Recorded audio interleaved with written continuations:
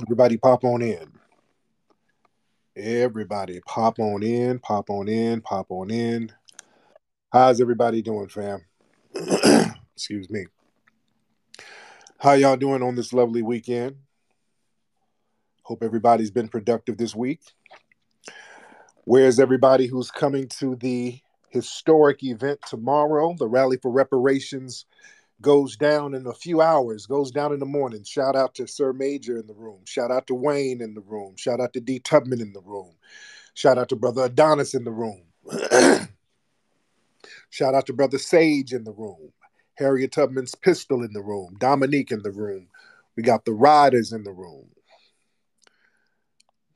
What's up, Deandra? I see you, dear. I see you showing light and love. What's up, T Dynamite? I see you, my LA sister. Man, we're so ready for tomorrow. It is going to be on and popping tomorrow, ladies and gentlemen. It's going to be on and popping out here in Washington, D.C. for the. Oh, having some technical issues here. Hold on. For the Rally for Reparations. Hold on. Having some technical glitches and shit here. Hold on. It is going to be on and popping. 11 a.m. at Freedom Plaza, Washington, D.C. That's where it goes down. 11 a.m. Freedom Plaza, Washington, D.C. Ladies and gentlemen, you do not want to miss the event. I did a video with Brother Kaba. We were up there today, just kind of doing a run through, just a little safety check. You dig? But it's going to be. Well, why is this thing acting up? It's going to be phenomenal. A few things we got to touch on before I get into the whole Tiffany Cross thing. A few things I got to touch on. Man, it's buck breaking season right now, family. They are buck breaking brothers left and right. Do y'all notice this? I did a broadcast last night talking about how the NBA is running everything like a damn plantation. It's getting worse. I saw something where they had Jalen Rose apologizing. He said something. I don't know if this was recent. I don't know what. I just saw the clip. They had him apologizing for getting upset that the white woman who was having the affair with that black coach up there in Boston, right? How come they didn't name her? Which is a legitimate question. How come they didn't put her business out there? Because they do that with everybody else. Now, if a sister was having an affair with somebody, oh, her name would be out there, her mama name, everybody she dated, she'd be all types of mammies and whores. But the white woman, they sat there and protected her and damn near made her a victim. And Jalen Rose, I think he made a comment to the effect of, hey, how come they're not putting her name out there? And then they came back from a commercial and then he was bucking his eyes, niggas explaining, well, I said something I wasn't supposed to say. I had thought about it. And I do understand that that woman is a subordinate. And, my comments was inappropriate. I surely sorry. I'm like, God damn. They are making examples out of black men on TV right now, man. This is a sad moment right now, man. They're making examples out of look, when you get those corporate jobs, that's part of the game, man. You get those corporate jobs, unfortunately, you're gonna have to play ball. You're gonna have to dance to their tune, so to speak. Yeah. And when they pull out the fiddle, you better start tap dancing. Unfortunately. You see, y'all, this is why you don't get too comfortable around people in the dominant society. You always try to get in a position where you can be an independent person, where you can get stuff popping independently so that you don't have to play those racial politic games. Get my book, Foundational Black American Race Bait. I talked about office politics. I talked a lot about that in the book. Real good game on that. Y'all got to get the book, Foundational Black American Race Beta. Real heavy book on that because, like I said, the corporate sector is a form of warfare. It's a form of warfare. And when you go into the corporate sector, people are playing games against you. Black folks go to the corporate sector, you go to the workplace and you start thinking everything is one big jolly plantation family. It ain't like that, man. Y'all better go in there thinking strategically. You better go in there thinking, okay, what can I get out of the game? Because in Hollywood, the white boys play the game a certain way. They'll work for somebody long enough so they can get some game and then they bounce. The white boys, they'll work for somebody long enough until they can get some game and then they're up out of there. I've dealt with white, and I talked about this before in Hollywood. I would be in the middle of a deal with one white guy, white agent at a certain production company. We're working on the deal 1 month, and then 2 months later, he's like, "Hey man, what's up, Tariq? I'm at a new company, man. I started my own company, so I want you to come over here and sign, and let's shop a deal." I'm like, "Damn." I would see that all the time. They'll work for a company, learn the game, and then start their own company. Hollywood is full of that. The white boys know how to go in there, soak up some game, and get some shit popping on his own. We got to start thinking like that, family. It's very imperative. But to the main topic, shout out to Wani. I see you in here, Wani. I see you, beloved. So Tiffany Cross, man. Tiffany Cross from MSNBC. Boy, they made a huge announcement about firing her today. Oh my God. Poor Tippy Tiff. Now, this is the Tiffany Cross. Remember, a few weeks ago, she called me out by name. She was like, "Listen, black men, and y'all stop listening to people like Tariq Nasheed and Kevin Samuels. You don't listen to Tariq Nasheed. Fall in line, black men. Fall in line with black women." Oh, y'all remember that? Fall in line and don't listen to Tariq Nasheed. Girl called me out by name. She has a bug in her ass about me for a long time. So she thought she would try to throw me under the bus. That backfired, and she tried to be the plantation sapphire. And white mommy and white daddy turned on her. Damn. Poor thing. I'm gonna be real. I'm not gonna be petty. I was thinking petty thoughts. You know what? I don't wallow in misfortune. Even though the woman tried to throw me under the bus, I'm not going to wallow in misfortunes. But I'm going to be honest with full transparency. I was going to be petty, but I had to fight the petty off. I was going to do a cartoon about Tiffany Cross. I was going to put her in the next Bucci Bear cartoon. Oh, I was thinking the whole plot out. I was going to have Tiffany Cross get fired, and she needs some money, and then she got with Percy Earl. It's like, "I'm in a bind, Percy." "Oh, I'll take care of you." I said, "That's just too goddamn petty. I can't do that. That's beneath me." I was going to have her do "I'm in a bind, Nate." I was going to have her do a scene like "I need that money, Nate." "Oh, well, you know, I need a little something too." "A closed mouth don't get fed now." Poor Tiffany, man. We got to get her straight before we lose her to the streets. There's a sugar daddy circling around in an Oldsmobile right now, like, "Oh, I know she gonna need a little something pretty soon now. Honk, honk. Hey, I'm over here." Yo, let's not lose her to the streets yet. Poor Tiffany. How you gonna throw me under the bus and then get thrown under the damn bus? Damn. This is the problem. The Democratic shills, they know the Democrats about to lose right now. The Democrats are lose. Let me tell you why they're throwing their shields under the bus, because they're looking at the polling numbers and they're seeing that these numbers for the Democrats are terrible. They see that the Democrats are not getting the support they're supposed to get.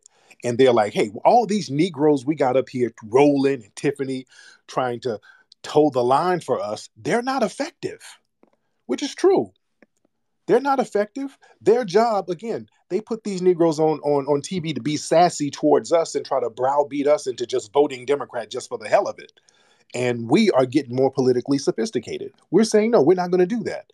So the white powers that be, they're going on a cleansing spree right now. They're getting all of their Negroes in line. As you see, they're getting the plantation straight. You did? They're like, "Okay, if y'all Negroes can't flip the minds of the black masses, you're useless here. Get your walking papers. And all you sports Negroes, we're going to make an example out of you. Y'all better get out there and throw Kyrie under the bus. Y'all better get out there and buck your eyes, Negro." Oh, Shannon Sharp. I like Shannon Sharp, but boy, when he was buck dancing, And I could kind of low key see I could see the embarrassment in Shannon Sharp's eyes because he knew he was cooning. Shannon knew he was cooning. He couldn't even get the cooning out straight. No, Kyrie, he said he's sorry. Now, how you gonna be sorry? You didn't apologize. You see, Skip, not Skip. How he gonna be sorry? Sorry means you're gonna have to have an atonement. Ain't that right, Skip? Skip. Hey, Skip.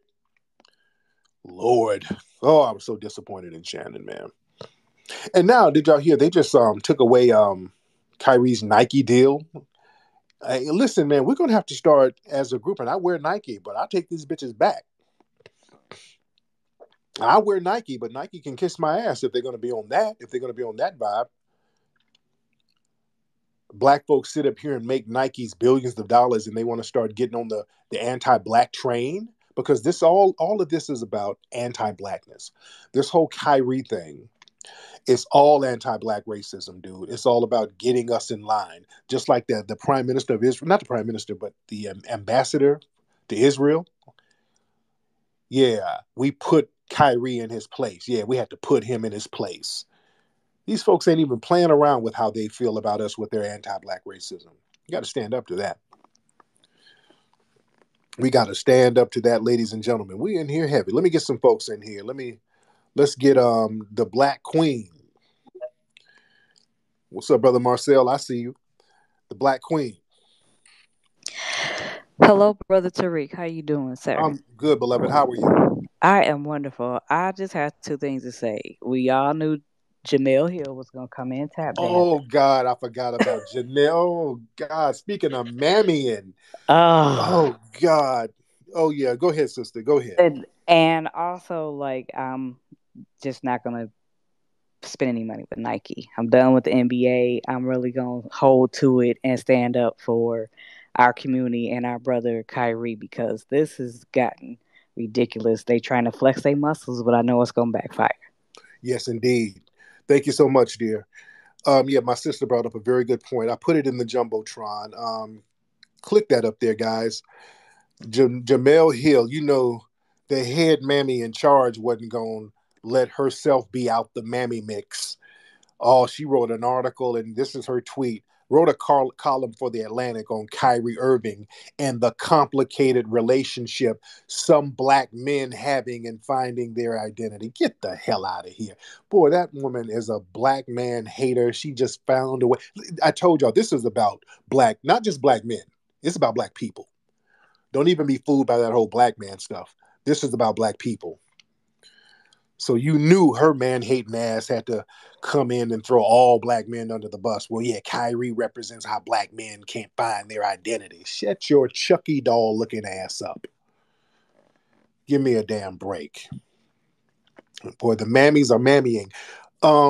Marcel, there was my brother Marcel and Connie and Jade, they were out here um, stomping and having meetings with some of these elected officials because we got our brothers and sisters out here making power moves. They're trying to make some moves, talking to some of these people in office. Um, Marcel, did y'all have a conversation with a mammy?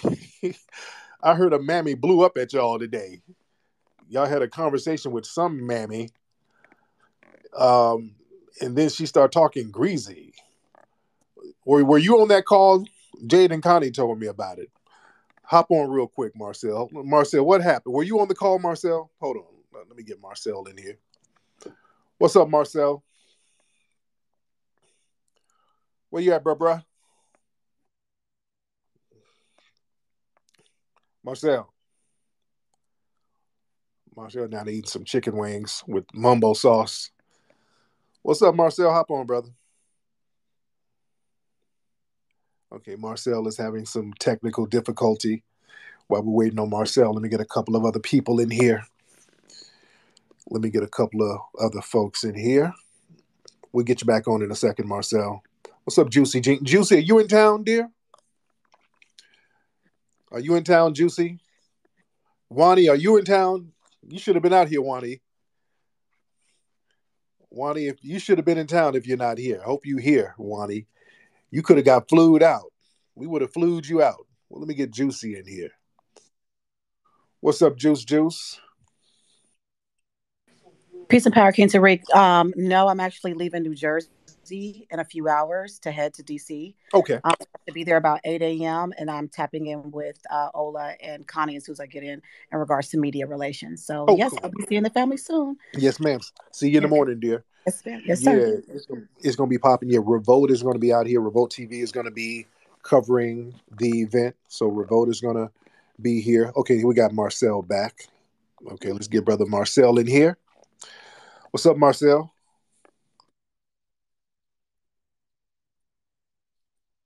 With a representative. Her name's Marshall Bryant, I believe, from Okay. Representative Quigley's office. He's a member of the House of Representatives from Illinois. And yeah, so we pretty much gave her facts about how illegal immigration, mainly how it's hurting Black Americans, and we pretty much contrasted how they're getting policies and benefits directed to them, but the Democrats don't exist because of us.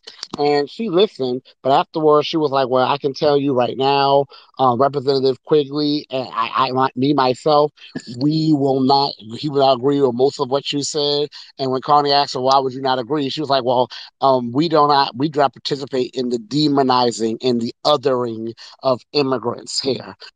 Oh And I boy. said to her, I said, okay, well, so Connie was like, how do other people? I said, no, hold on, Connie, before we even go to that, I said, so we just sat here and gave you statistics, a rundown of the dire straits of descendants of American slaves. And the only thing you've taken away from that is how offended you are about how we spoke about illegal immigrants. And I said, what is one policy that you have in mind or that your representative is speaking about that, or what's your thoughts about what we mentioned about descendants of American slaves, freedmen? She didn't say one damn thing. So when Connie went in on her, she was like, "Oh, y'all said this was about immigration. Now y'all talking about reparations."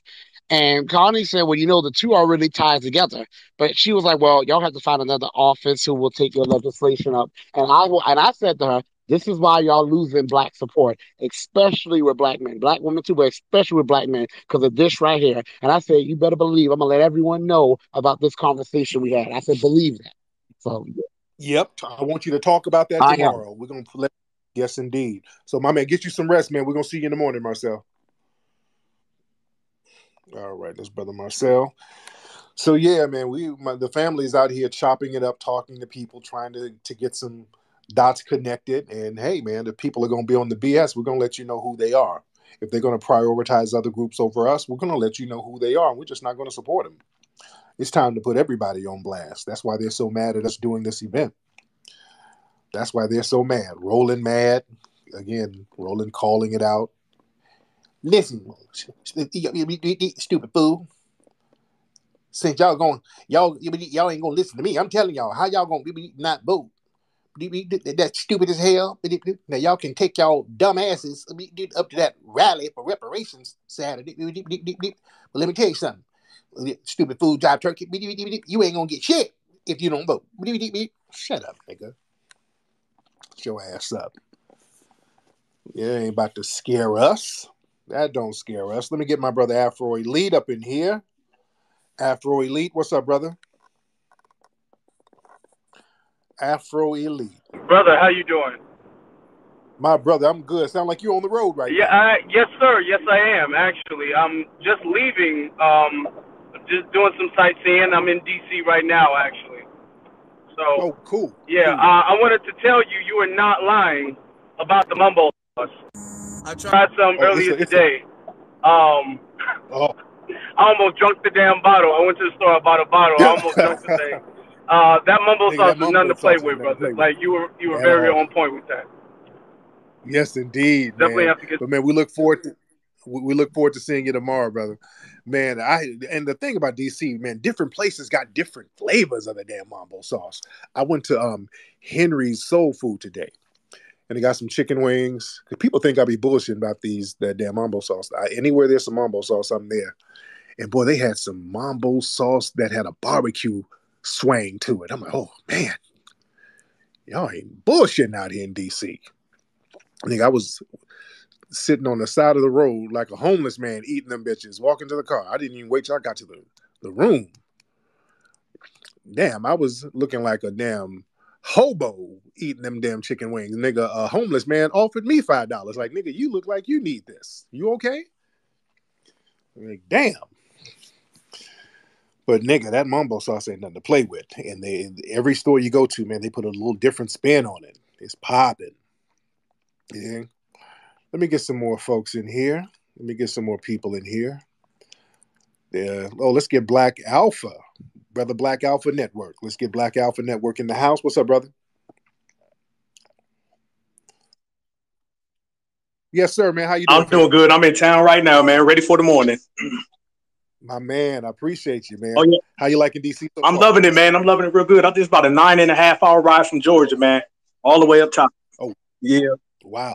A lot of people are driving. How come y'all just don't hop on a plane? Everybody's driving up here. Hey, you know what's crazy, family? I was going to fly, but then you know what? I was like, let me cut through the South. And on the way here, actually, I seen cotton fields with rainbows shining over them. So I said, oh, you know it's our time. It's our time. Oh, wow. Hey, but you know what I want to tell you, brother, is on the way up here, all I heard was a bunch of Democratic commercials, and they're afraid right now, brother. They are so scared. Aren't you? Have you been noticing that, brother? Yeah, man. It's heavy right now. They're stumping hard. Yes, you know, so what I've been, just realizing the whole time is that, as we get close to this and, our time is now, the Democrats are so afraid, and people like Roland Martin, they know that Democratic Shield pink slip is going to become rolling in. So we're going to be laughing in the meantime. But I look forward to seeing you tomorrow, brother, and I'm going to go ahead and land my plane. Thank you so much, brother. Listen, fam, I'm telling y'all, the shills, they're nervous right now. They're nervous. They are very nervous. They made an example out of Tiffany by firing her ass, and they did it real stank in public.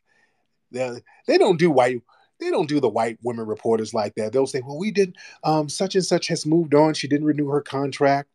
With Tiffany Cross, they were like, yeah, MSNBC, we're not renewing our contract, and she is terminated immediately. They're terminating their relationship with her immediately. I'm like, oh my God. I mean, they just threw her little ass right under the bus. Damn. They made an example out of her. So Roland and those guys are over there sweating bullets. They're sweating mambo sauce right now because they cannot galvanize the black vote. That's why they're so mad at us. That's why they curse us out every night. No.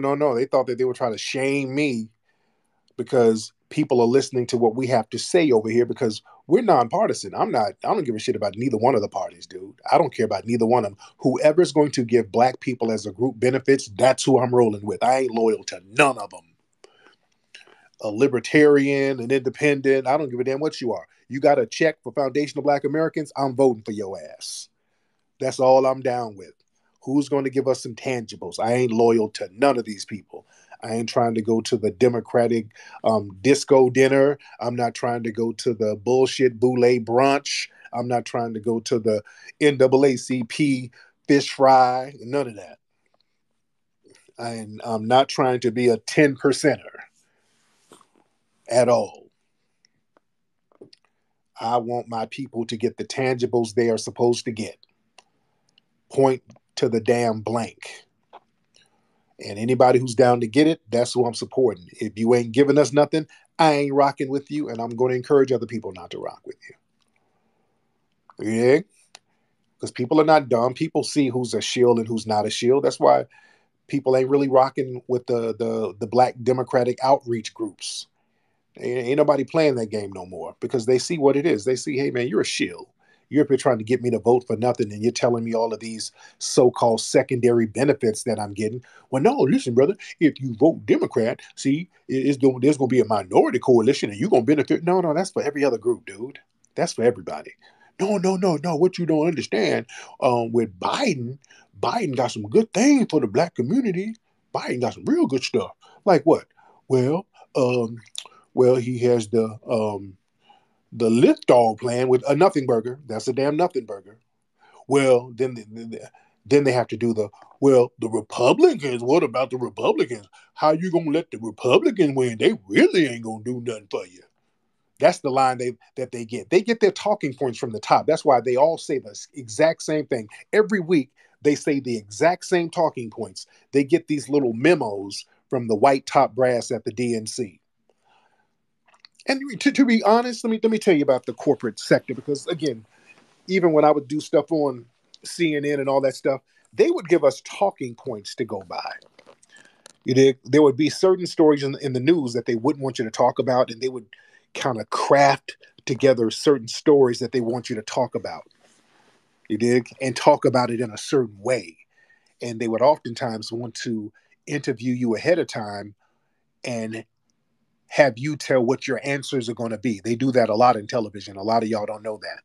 And normally I always give them the wrong answer. I say, I'm going to say one thing, and then I get on TV and say something completely different. So the news, man, the news is more scripted than what you think it is. What you think is news is not really news, it's propaganda. So, like, for example, I'd get an email from one of these news networks, and they want me to come on, and then they'll send me some emails. So, Tariq, that's how white people say it. Tariq, hey Tariq. So we're gonna let me send you a couple of the questions, and let's go over them, and then tell me what your answers are going to be. Let me know what you're going to say. So, in this case, a police officer shot a black suspect in the back, and the police officer is not going to be charged. Now, what are you going to say to that? Well, I'm going to say, well, I buck my eyes a little bit. Well, I think there needs to be some more accountability.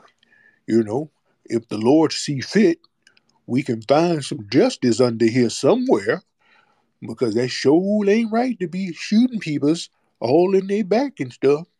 The Lord won't like that. Oh, perfect answer. Oh, okay, great. Okay, so we're going to put you on at 8 o'clock. And they asked me the question at 8 o'clock, nigga. I'm doing the Birdman hand rub.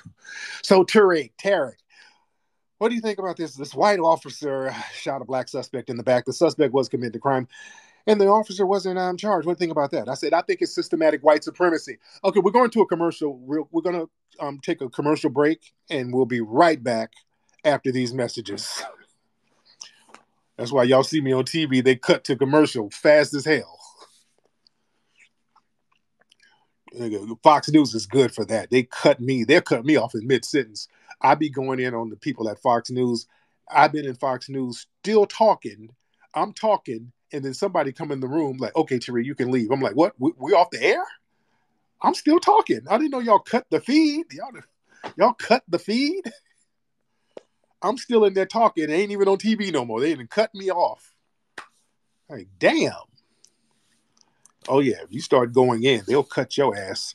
They'll cut to a commercial, or you be there doing sign language. They won't hear you. They'll turn your mic off. You dig? Man. Let me get some more people in here, because we in here heavy. Let's get, what's this, Broke You? Okay, Broke Uncle. All right, let's get Broke Uncle in here. What's up, Broke Uncle? Mr. Broke Uncle, what's up, brother? I want to turn your microphone on. Can you hear me now? I can hear you. What's up, brother? I'm doing good, man. I wish you and everybody up there in D.C. the best with this rally for reparations thing, man. I won't be able to go to attend, but I just had one question, then I'm going to land my plane. Will it be live streamed? Some people might be live streaming it. We're not going to officially live stream it, because we're going to have a DJ there, and you know what I'm saying? You play copyrighted music, they'll strike your page. Okay, and so one last thing about the Tiffany Cross thing. I mean, let this serve as a lesson to everybody, all the young black journalists out there who want to work in media, because I work in media as well, and I can tell you, it is not the avenue of cake and ice cream that Tiffany Cross and Joy Reid make it out to be. As soon as you get there, they are looking to replace you. And this should serve as a lesson to all my black females out there who want to get in media. You see Tiffany Cross, you see Joy Reid, you saw that special that they did with them standing up there and drinking all that wine and toasting to themselves as if they made it, when in reality the knife was being put in their back the moment the show ended. So don't get fat and happy just because you have your own television show on cable. As soon as the white establishment gives it to you, as quickly as they can take it from you. And I'm out. Yeah. Thank you. And my brother made a very good point. Let me talk to my sisters here. Most of my sisters here, y'all up on game, and y'all know the truth, and y'all know the deal. and you know the reality of white supremacy. You already know. But what they do, they get these mammies up here who try to think that they're feminist and all of that stuff, and they get them to sit up here and push that gender nonsense. Yeah, fall in line with black women, black girl magic. You let these white liberals pump you up with that black girl magic as if you are a protected class and you are not. Y'all better get that in your head. These white folks will pump your head up just so that you can antagonize other black men, but they sit here and act like you're some kind of protected class and y'all fall for that game. And then what happens is they embarrass you and throw you under the bus like they did Tiffany Cross. She was sitting up there thinking she had it made, trying to throw brothers under the bus and trying to act like, you know, the belle of the ball and all of that. They made a complete imbecile out of that sister. I feel bad. That's why I won't even go in on it. They embarrassed her so bad. You dig? They don't do the white women like that. They don't shame them white women like that. They let them, you know, exit with a little dignity. You dig? Because, you know, they want the white woman to go get a job somewhere else. They don't want to just besmirch your image. You dig? And plus, white women, they get their sue game on. White women start filing lawsuits. You embarrass them. You know, white women, you know, they get the lawsuits popping because the dominant society is on code with them. So we better understand how the game is being played out here, ladies and gentlemen. Let me get some more folks in here. We got a lot of people in here tonight. The vibes are good out here in D.C. It's going to be a beautiful day tomorrow. It's going to be a beautiful day out here in Washington, D.C. tomorrow. Let's see some of the people down here on the bottom here. What's up, JL? JL, are you here, dear? I see my brother Rilla Perry in here. I see a lot of new faces in here. JL, are you in town, ma'am? Give us a thumbs up if you're in town, JL. Thumbs up if you're in town, thumbs down if you're not. She's here. There you go. The lovely JL. All right. Y'all come out here and make a love connection. We're trying to make it all pop off. Let's get Brother Sage in here. Let's get Sage in here popping with it. Then we'll get Brother Samir in here. What's up, Sage? Brother Flex, how's everything going, bro? I'm good, man. I'm How are you, chilling, bro? man. I'm in DC, man. I can smell the coons from a mile away, brother. But I'll be there tomorrow. It's gonna be 7 of us. You know, New York is definitely in the building. I want to say Love it. we love you, brother. We're gonna see you tomorrow. And shout out to you. I got holla at Brother Flex, this one. What's up, y'all? I can't wait for tomorrow. We out here. My man, I appreciate y'all for coming down. My New York brothers, man. We can't wait to see Yes, y'all sir. tomorrow, Yes, bro. sir. You be safe. You already know what time it is. Love. No doubt. Y'all be good, brothers. And it's going to be beautiful tomorrow. Let's get a Brother Samir in here. What's up, Samir? Yo, what up? So are we still on the topic about Tiffany? Yeah, we are. Yeah. Yeah, I mean, honestly, I don't really feel bad at all. I think I guess in the sense that she's getting the treatment that unfortunately black women get in these spaces. But her and Joyanne Reed. I mean, I don't know if you heard what she was saying about inflation.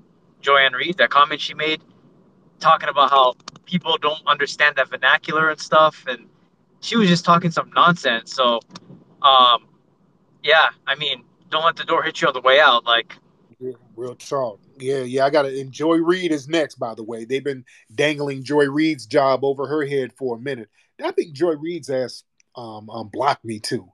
Tiffany blocked me, and I don't even tweet Tiffany. Yeah, they think that they're slick. Joy Reid blocked me, and Tiffany blocked me a while back. She's been blocked me for years. Like, I don't even tweet at you, sis. And now she done got blocked from employment.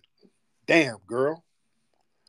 Somebody call Percy Earl so he can trick off some of that Social Security check on her. Poor Tiffany. Hey there, Tiffany. I heard you got some bad news there, baby. Well, well, all news ain't bad news now. There's a beacon of light in the rain.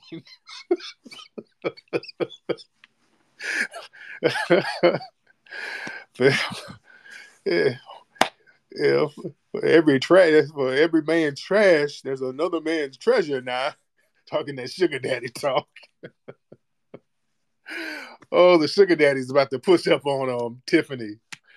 But Tiffany, let me say this. Even though Tiffany hates me, Tiffany is cute. I will give her that. Tiffany is a cute chick. She's cute. Tiffany is a cute chick. So the sugar daddies are going to be circling around her ass. And she's not going to get a job anytime soon. So the Percy Earls and Charlie Rays are driving around in them Lincoln Continentals right now. Oh, the vultures are circling. Yeah, that's the kind of woman that sugar daddies like. How old is Tiffany? Only she's like 40, 43. She's like 43, still fine though. So them sugar daddies like them a nice, cool 43-year-old woman. Like, oh, girl, Lord, have mercy. Oh, Tiffany, you know you ain't got the wants for nothing. Girl, I got you. Anything you need, I go there and change that smoke detector battery. I change it at the drop of a hat, baby. Lord, how is they gonna fire you like that, baby? You call Percy Earl for anything you need. I'm in the bind, Percy. Yeah, I said, I know you is. Well, I can get you out that bind, baby. For real, Percy? For real. What I gotta do? Oh, you know.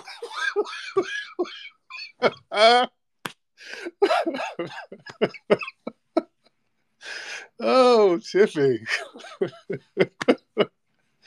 Poor Tiffany. Tiffany, damn, baby, just down bad right now. Poor girl. Boy, the sugar daddies are going to be knocking the boots.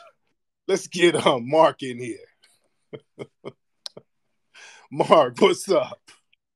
Hey, what's going on, Tariq? I'm good, man. What's on your mind? Man, I just wanted to speak on something real quick about the Kyrie thing. I think it's a great lesson that we could learn as just black people in general. We done gave out the culture so much for so many years of just our culture and swag and making shit cool like Nikes and Adidas and all of that shit. I think we really dropped the ball with building their empire without building our own for situations like these. You know what I'm saying? And there's only like one dope black shoe designer that I've met that I've actually just seen. His name is the See It Collective. I don't know if anybody heard of him, but he's a black. I don't know if they should try to work together. Him, Ye, Kyrie. I mean, and this is the perfect opportunity for all these NBA players and NFL players to be like, man, fuck all that. Like, let's stand strong together. But we'll see if that happens. I doubt it, but that's all I wanted to say. Well, we need to. That's a good point you made, brother. Very good point. See, the thing is with us, we value white approval. You understand? It's easy for us to make sneakers and shoes. It's easy. Just go to the same factories in the Philippines or the same factory in China. Everybody goes to the same factories. You go to those factories over there in the Far East and have the factory. You give them your designs and they'll put it together. But the thing is, man, we got a thing about knowing that there's white approval to it. Unfortunately, on a subconscious level, we value white approval. If a white person validates something, that means that it's legit in our eyes, and we got to get that out of our system. There's a video that came out in the 1950s called Selling to the Negro. I talked about this before. And it was talking about the buying habits of black people and how white people can sell products to black people. And some of the stuff they were saying, it was like some real blatant racist stuff, but a lot of it was real because they were like, well, the thing about the Negro, they like to feel important. They've been beaten down so much, they want to feel a sense of respect. They want people to respect them. So a lot of black people, when they buy products, they tend to buy name brand products because it makes them feel better and it makes them feel a certain level of respect. You understand? And that was some real shit. And name brand meaning white name brand, because we've been disrespected so much. We think if we wear a white name brand, that gives us a certain validity. We can afford this white name brand, so give me respect. Just like with shoes. I have name brand shoes. Respect me. Don't disrespect me or my shoes. If you step on my shoes, I'm going to kill you. You see, that's where that crazy murdering nonsense comes from, when people each other over shoes and all that. But yeah, it's a respect thing. We think that we're supposed to garner more respect by buying things that are aligned with whiteness. Let's get Queen in here. Queen Tizzo. What's up, Queen Tizzo? Queen Tizzo, where you at, dear? Can you hear me? Yes, ma'am. How are you? I'm doing well. How are you? I'm good. So, where you from, dear? Atlanta. Okay. Are you in Atlanta now? I am. Okay. So, what's on your mind, So ma'am? I just wanted to add to the conversation. Like everything that you said had a lot of it. It was absolutely true. But to take it a step further, I think now more than ever so, it's so imperative that we actually start using the power that we do have. Like since we know on a subconscious level in time past we needed to have validation, but now it's time for us to come together collectively and just start boycotting on an individual level. So like me Right. personally, I decided that I have a business account with Chase, closing that account and really just looking at ways individually we can actually take a step further to like make sure we use the power that we do have to make sure when Yeah. stuff like this happens, it doesn't continue. And I think that now is a time for us to basically stand up and say, you know what, enough is enough. Okay, I can't do this, but I can do this. Like I can't stop watching the NBA. I can't stop buying Nike shoes. I can't stop. And just everybody right now make a decision moving forward, you're going to do XYZ. I think that's a great way to start moving forward with the actual solution. Yes, ma'am. That's very good ideas. Now, what do you do down there in Atlanta? You look very herbal tea-ish. What do you do down there? Um, I'm an artist. I'm a social impact artist. And There you go. that's all I want to share at this time. I got it. I got it. We're not putting your business out there, dear. There you go. All right. Well, thank you so much, beloved. I appreciate you. Of Thank course, you. Queen Tizzo, real herbal tea vibe. Like she got a whole pot of some elderberry tea in there right now, drinking it, smoking a blunt. She's a very earthy girl. All right, let's get who's this person? We got a few people in here. Yeah, Atlanta got a lot of those herbal tea women down there. Let's get DMV. Let's get DMV here. What's up, DMV? DMV, what's up, brother? What's going on, man? It's official Nick Child from Woodbridge, Virginia. I want to add a quick question, man, and I mean this in the best faith possible. But I remember one time you were talking about just, not trusting people that just pop up out of nowhere. And I'm curious, have you ever seen Professor Black Truth or Jason Black in person? And yes or no, where does that leave us? If we've never seen these people, are these people that we should, trust or follow, seeing as we've never seen them before, or just base it off, other things? And I'll just link. Okay. Okay. Well, the question is: has Jason Black or Professor Black Truth ever said anything detrimental to Black society? No, not necessarily, but I've had horrible things happen to me. I've reached out to this man, and I've gotten back, one word answers or none at all, and things from, do you want to buy advertising? I'm like, no, dude, I'm hitting you up on the private, after you said I could reach out to you. So I don't know. The anonymity thing, leads me to wonder, because I can see you, you know what I'm saying? But even with that, you can't trust everything that everybody says or does, regardless of whether you can see them or not. I'm just saying, we don't know if they're white or black. You know they're not no goddamn white people. You know they're I not don't know white. that though, brother. You do know that. You know good and well those brothers are not white, man. Come on, what are you talking But about? I don't know that. That's what I'm saying. I've never seen them, so I'm just You saying. do know that. You can I clearly don't know that. That's why I'm bringing up the question. But I'll just leave it there. Brother. All right, okay, brother, because that's a bad faith fucking argument, brother. You know good and well they're not white. Stop it. Sound like you just got some kind of personal bullshit, man. Come on. What have they done to undermine Black people in any way? Well, not necessarily. Well, not at all. They've done nothing to undermine Black society. So don't sit here lying. Sound like you got some personal beef. Jason probably clowned you on the phone or something, and you sound salty. So don't come with that stupid shit. He probably got on the phone with Jason. Jason clowned him, and he feels a certain way personally. You dig? So don't start that dumb shit. Let's get Brother Marcel back in here. Brother Marcel, hop on, brother. Brother Marcel. Get involved when people do stuff like this. But I'm just gonna say for the record, I actually met Jason Black in public before when he came down here to Charleston. Remember that whole video with Clyburn cursed out, cursed everyone out. Yeah. Jason Black was Yeah. there. He's definitely a black man, and I'm not gonna say more than that because I want to respect. If he wants people to see how he looks, he'll do that. But I've seen him. Right. Other people have seen him before. I just want to put it out They have there. other people seen him. He's filmed people. Right. Yeah, people know So what I he's. just want to say that. Yes, indeed. Thank you so much, brother. And yeah, the dude, his argument was in bad faith anyway. So, Clinton, brother Clinton P. Jackson. Boy, that's a black name. What's up, Clinton P? It is. It is. FBA here, all in the building. Can you hear me? Yes, sir. How you doing, brother? That's what's up. Shout out to this weekend. I won't be there. I am on the road, but I am definitely in support of the rally for reparations. So shout out to that. Salute to you and the FBA family.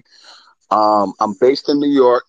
And also my great great grandfather is FBA first black man to graduate from Cornell Law. I'm an attorney myself. Oh, So cool. just want to put that out there as well. But I'm speaking on the Kyrie event, and first of all, I want to know how can young brothers, because I think the media is kind of like jacking him up Yeah. from top to bottom, and he's only 30 years old. So we might not necessarily have like the ability to strategically navigate the various nuances of this world. So like are young folks tapping into people like you, tapping into other brothers like Rizza Islam and things of that nature? And then secondarily, my question would be, how can we all get on accord once our brothers get attacked? Like, how can we attack corporations like Nike and others to just, if they're spanking our people, how can we spank them, so Right. to speak? So that's my question there. I'll land my plane there and keep it real short. Thank you so much. Yeah. So one way we can spank them by not supporting them, we can take back some of the support we give these people. We ain't got to rush to the store and get everything they throw out there. We don't have to support these people. It's not imperative that we get their shoes. When they attack certain black people, we have to make an example out of them and say, no, we're not going to support that.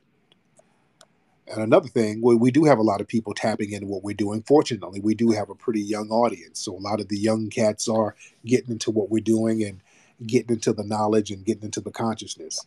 We just got to keep on and keep beating that drum so that, the word and the messaging will spread. All right, let's get some more folks in here. How many people? We got how many people? We got damn near 900 people. We're in here deep. And I ain't gonna be on here too long because I need to have my ass in bed because I got to be up very early, getting ready for the event because they're starting very early. Let's get Arising. Let's get Sister Arising Diamond Beauty. Hop on, beloved. Hop on, dear. Hop on, Arising Diamond Beauty. Well, yes, sis. You can start speaking now, ma'am. We're waiting on you to start speaking. Is your microphone straight, dear? Arising, where you at, babe? Okay. Well, she has to get her phone together. All right, let's try it again in a minute, sis. Let's get some more folks in here. Let's get Comeback Kid. Let's get the Comeback Kid in here. What's up, Comeback Kid? Where you at? There's a lot of people popping in and out, man. Yo, oh my bad. Yo, I'm sorry, I'm at work. Okay. Oh, you didn't mean to get on, Yeah, I brother? can hear you. Hold on, I'm about to go in the thing right here. Oh, Oh, Oh, hello. what's good? What's okay, let me get some. Hey, Miss Brown, what's your My name? my name is Shay. Okay, what's up, Shay? How Oh, are you, I'm dear? fine. Oh, I just wanted to say I saw that Tiffany Cross got fired. That's so crazy to me. Yeah, Yeah. yeah, that was so crazy. Um, well, before I got off of here, just thank you for everything you do. This is really weird talking to you. But what advice do you give people when they want to like move like out of state? They really don't have a lot of family in other states and stuff like that. Now, where do you live I now? live in Kansas now. Yeah, okay. And how old are Oh, you? I'm 30. Okay. You have any Yeah, I do. kids? I have 2 children. Okay. So you want to move out of Kansas. Now, what city were you thinking about moving to? Okay, so I was really thinking about Atlanta. Okay. Yeah, I was thinking about Got moving it. out there, like opening up like a business and just being out that way. Now, what the hell are you doing in Kansas? Right now, I work for a hospital. I'm not. Now, were you born and raised in Yeah, yeah, Kansas? yes. I'm from here. Oh, okay. Okay. Where are your baby daddies? I have no clue where he is at all. Okay. You haven't talked to him? No, I have not. Lord, Lord, Lord. I know Okay. you about to eat So, me up. oh, oh man, so y'all got to start making some good decisions here. All right, so now you got to get these two babies and take them down there to Atlanta, and then you got to get babysitters. And now, how old are the babies? One is 8 and another one's 4. Okay, they're pretty big right now, but yeah, Atlanta's a good move, but you gotta, there's a lot of work that you got to do. You got to do a lot of work, and there's a lot of stuff that you got to get organized. But I would say get the hell out of Kansas. I know ain't nothing popping up there. No, it's not. Well, This is like a yeah, desert town. yeah, I can imagine. I can imagine. So yeah, go down to Atlanta. Now, what do you look like? Because you might be able to get you a sugar daddy. What do you look like? Well, actually, I gotta work on my weight. I know you be like the big girls gotta work on their weights and stuff like that. So I definitely got to do that. There you go. You got to put them Kansas City honey buns down. Because you go down to Atlanta, you got to compete. You want to go down there and you get you a suitable mate that will break some bread or at least help out with something. They don't even have to break bread, but you want to get a mate that can at least help the hell out. So you got to get your look in order. You got to get your look together. And that's doable because you can control you. You can control your body. You can control what you damn eat.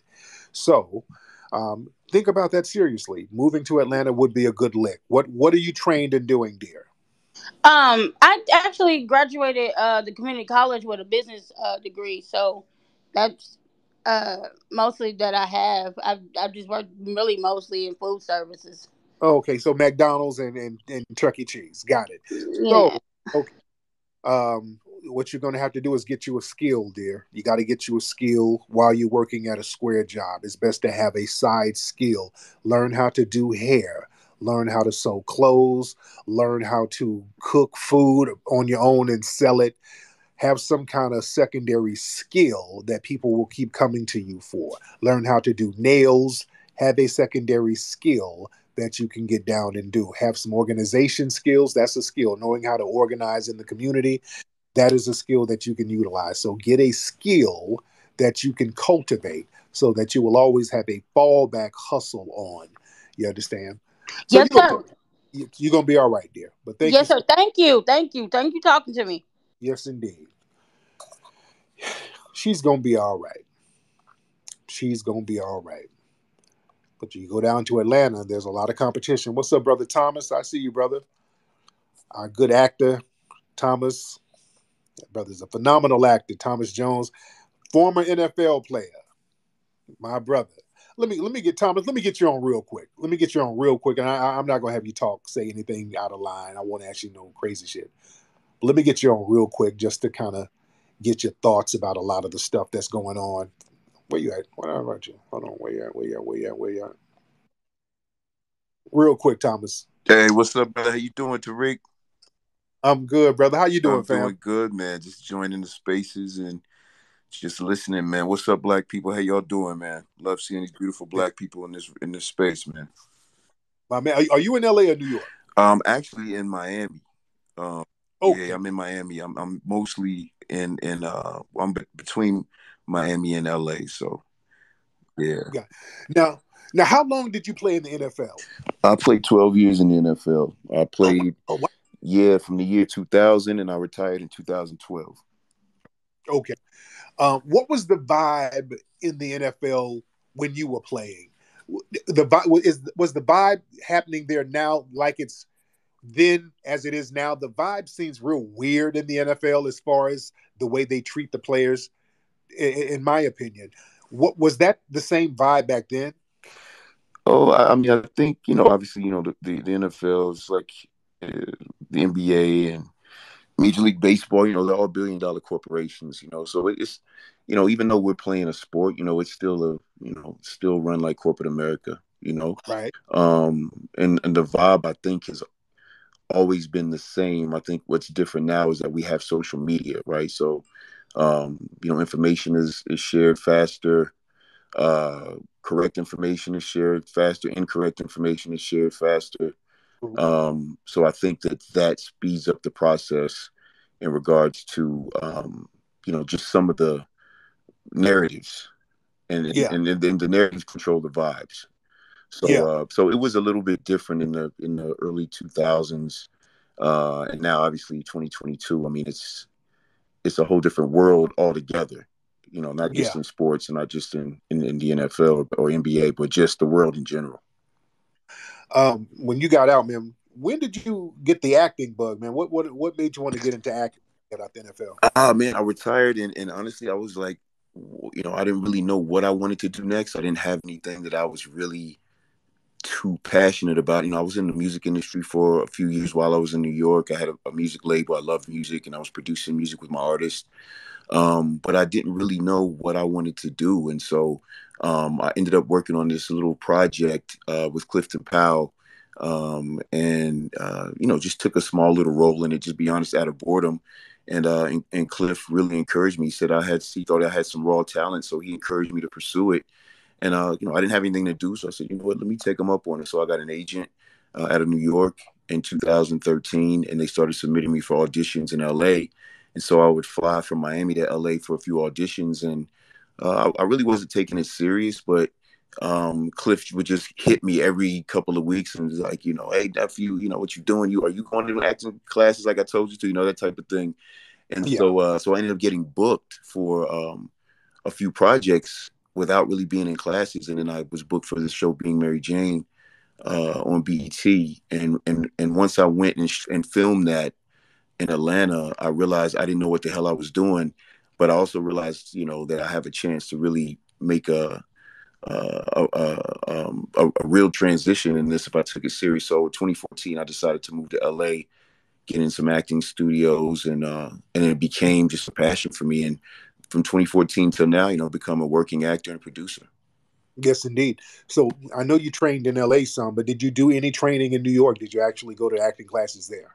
I had an acting teacher in New York, Tracy Moore. She's trained a lot of really, really good actors, but the majority of my classes were in LA. I trained with Vanna Chubbuck, the world-renowned acting coach, and Yeah. Franz Turner, an incredible, incredible, underrated coach, a black man out there in LA that really trained me to become a real actor. So that's where the majority of my training was. I was also in the studio of Scott Sedita. He has a really, really big studio as well. So about 4 years, I was in 2 or 3 different studios for six hours a week in class. Yeah, you took it serious. Yeah. I didn't want to get out there and make a fool out of myself, man. I luckily when I was on the Being Mary Jane show, the character I played, I could kind of be myself. Right. But if it would have been another character where I had to really be trained and like have experience and be able to kind of get into my acting toolbox, it wouldn't have worked. They'd have probably had to recast the role. You know what I'm Yeah.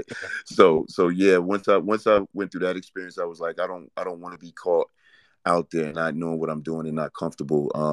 So yeah, those acting studios in LA really put me in the position I'm in now. So I'm very grateful to be in this business and also creating content, man, that speaks our truth. I have a TV series on Bounce TV called Johnson. Yeah. It's a black TV show. Basically, it's a show told from the black male POV. And it's really interesting, man. We get into some very provocative conversations and honest, raw conversations from the black perspective overall, but specifically from 4 black men, all different essences, all 4 guys, different energies. The premise around the show is there's 4 best friends that have been friends since childhood, and it just navigates through our lives, and our relationships with our women, relationships in corporate America. And the cool part about it is all the 4 guys, we all have the same last name, Johnson, and that is symbolic of the black experience. Yeah. So you can stream it now. It's on the app called Brown Sugar. We finished season 2 probably about a month ago, and so Now, does Cedric produce that? yeah, Cedric the Entertainer is a producer on that, along with myself and my producing partner Deji LeRae. Oh, cool. So yeah, we do a co-production on that, and yeah, it's a really really good show. You know, if you want to see positive black men that are talking about positive, uh, issues in the community and dealing with some really really tough conversations, I think it's a really good show for you to check out. Absolutely. And shout out to Clifton Powell too, man. That brother is so underrated as an actor. He's such a powerful brother.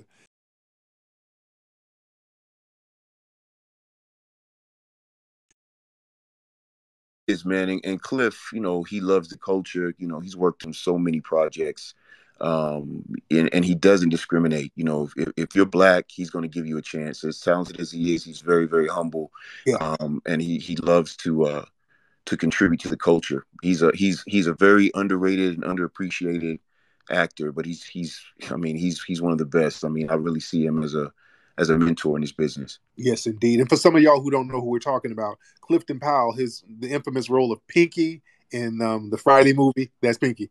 Phenomenal, phenomenal actor. Yeah. But Tom, man, I appreciate you for calling up, man. We got to Yes, chop. sir. When you come out to LA, we got to really chop it up, brother. Most definitely, brother. All Most right, definitely. you be All good. right, baby. Yes, sir. Thomas, man, real solid brother right there. Yeah, Clifton, he's one of my favorite actors. Clifton Powell is a phenomenal actor. That brother has so much range. He can do serious, dramatic, comedic, so that brother has a serious range. I can appreciate good actors. Let's get G the Raldo. Let's get G the Raldo in here. What's up, G the Raldo? What's up, brother? What's up, G? Hop on, G the Raldo. Hop on. Where you at, brother? All right, well, we're waiting on G the Raldo to get his microphone together. We're going to check some other people. But like I said, we're out here in Washington, D.C. We're getting ready for the Rally for Reparations. Everybody in here, what we need everybody to do, because we're making a historic moment right now, and this is all grassroots. We're not getting anything from the right. We're not getting anything from the left. We're getting this from the soil. This is all us putting this monumental project together. And if you want to contribute and get your spiritual essence tapped into history, you can go to rallyforreparations.com and donate to the creation of this monumental event that we're doing tomorrow. That's rally, the number 4, reparations.com. Rally, the number 4, reparations. We need everybody. The ancestors need you to put some on that, whatever is in your spirit, whatever the ancestors is telling you. Let's put that down, because we're doing this for ourselves and we're doing this for the ancestors. We're avenging the spirit and the memory of the ancestors. We're getting what they want us to get. They've been wanting us to get what we're supposed to get. They've been wanting us to stand up to say, hey, we need to be compensated for what our ancestors suffered. Our ancestors didn't sit up here suffering for nothing, and we ain't saying nothing about getting compensated for their labor.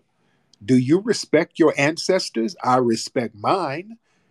That's why we're out here, Washington, D.C., representing for ourselves, representing and respecting our foundational Black American ancestors, getting what they sacrificed us to get.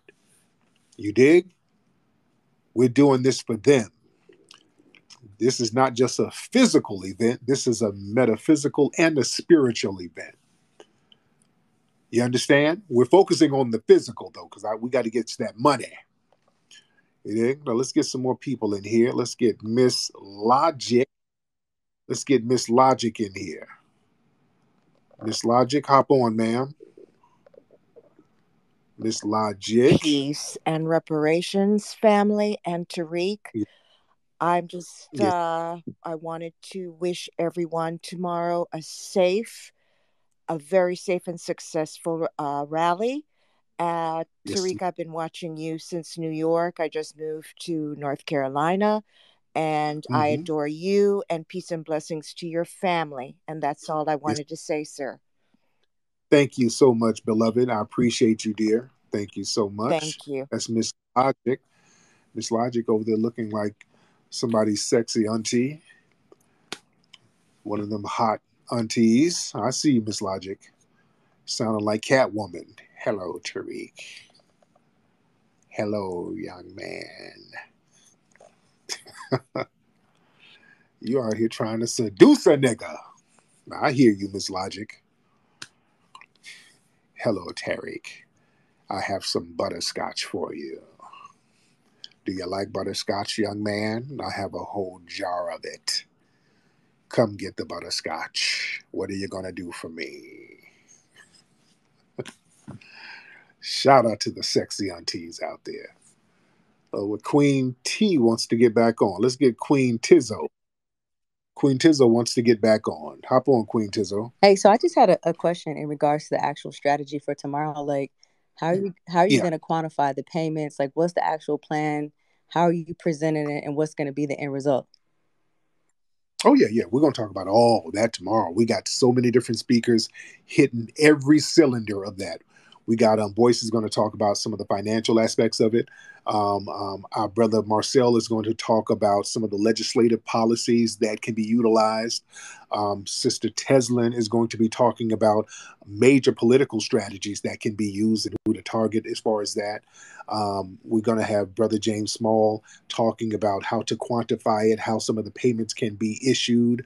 Brother Kaba is going to talk about who, in addition to the federal government, is responsible for the payment. We laying it all out. So yeah, all of that is going to be covered tomorrow. Queen Tizzo, how come you didn't come up, by the way? Well, I just found about this today on Twitter, but I actually Oh, have one more question too. go So, ahead, are man. are you familiar with the Black Law Dictionary? Yes, I am. Hmm. So, in regards to the actual laws that are on the book, like the 14th Amendment, like, is there going to be any discussion around like how to change some of the laws to basically make it easier for the money to be repaid? Like how? What do you mean?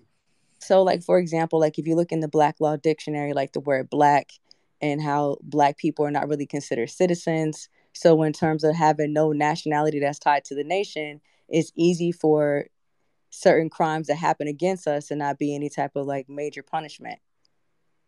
That's white not say so. The law. Listen. This is the thing because people get into that Black's Law Dictionary. That ain't it. The Constitution is supposed to protect everybody. You dig? Every human being is supposed to be a citizen, and everybody's supposed to get equal protection and equal treatment under the law, and we don't. And they throw the Constitution out the window all the time. You understand? And they'll even do it for white people. They'll throw the Constitution out. If a white person is trying to protect a black person, they use political fiat. They use "I'm white and I say so." That's the law of the land. I want people to understand that, not the Black's Law Dictionary, because even if you got this so-called nationality, because I've had conversations about nationality before, you have to have a military to enforce the nationality. You have to enforce what's going to be given to that nationality. You understand? So what we're doing now as foundational Black Americans, and another thing too, with that whole Black's Law Dictionary where they say the word black means dead and all, fuck all that. Just because the white supremacists made the word black a negative, we don't have to buy into that. There's been different variations of the word black, and it wasn't negative. Ancient Egypt was Kemet. That wasn't a negative term, and Kemet means land of the black. Um, Black wasn't always a negative term. The white supremacists they made it negative, and we're following their lead, and we ain't buying into that. You have people with the word black getting stuff. You have Blackfoot Indians; they get paid. They got the word black in their name, so we got to get off that. What we need is a code. If we have a code, we'll get stuff done.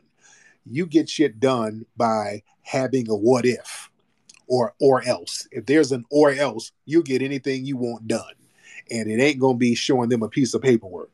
You got to have an or else. And our or else right now is to strategize our vote and withhold the vote if they don't give us what we want and make one political party crash and burn, which is what we're doing now. That's why they're so afraid and they're shaking in their boots, because the Democrats are not getting the support they want, and they can't galvanize us without giving us tangibles. You understand? I understand completely. So my last and final question is this. What is the dollar amount? Is it going to be 10 trillion, 20 trillion, 30 trillion?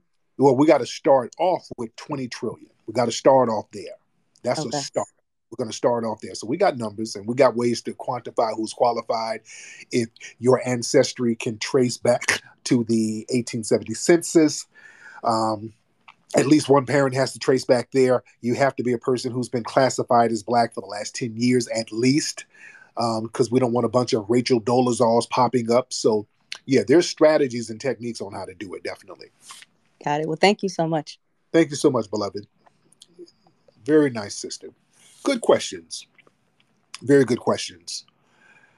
Okay. Anyway, y'all, I'll be on here all night, man. Let me start getting ready so I can, because it's 1 o'clock over here. So I'm up here. I'm excited. I'm so excited about tomorrow. I need to be here resting my voice. It's going to be a long day and a powerful day tomorrow, man. So family. Oh, I see my brother, Sir Major. Let me get my brother, Sir Major, before I leave. Uh-oh, my battery's getting low. Hold on. All right. Sir Major, hop on, sir.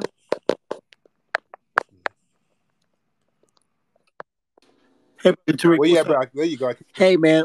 I'm good, man. How you doing? Fine, thank you, man. I'm super excited about tomorrow. Quick question.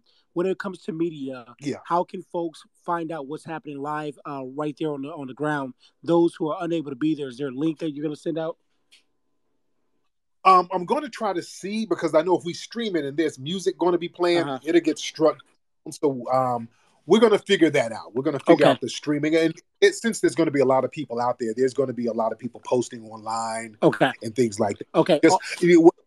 Okay. Let me say this. You just gave me a good idea. Thank you, brother. Okay. You know what everybody do?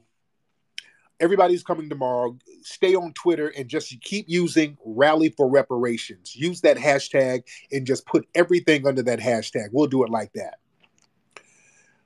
Everybody can keep tabs on what's going on. We got a camera crew. We're going to be filming stuff, but we have to edit stuff out as far as the music, so we don't get no strikes. And like I said, Revolt TV is going to be there tomorrow. But everybody, when you come to the rally tomorrow, starting first thing in the morning, family, Rally for Reparations. Use that hashtag all day, ladies and gentlemen. This is how grassroots stuff works. This is how grassroots work. From everybody listening right now, starting in the morning, use the Rally for Reparations hashtag. Make that stay viral all day, and everybody at the event, just keep posting everything under that hashtag so people can check the hashtag and see what's popping. All right. And everybody right now, do one last hit at the website, rallyforreparations.com. Hit the donate button, ladies and gentlemen, so we can pull this monumental event off and make it go smoothly. And I appreciate everybody who's contributed so far. But we're here, man. We're doing it. We're doing it for you. We're doing it for the ancestors. We're doing it for our children. And we're doing it for us, family. And we're making it happen. So I look forward to seeing everybody tomorrow. Again, go to Rally 4, the number 4, Reparations.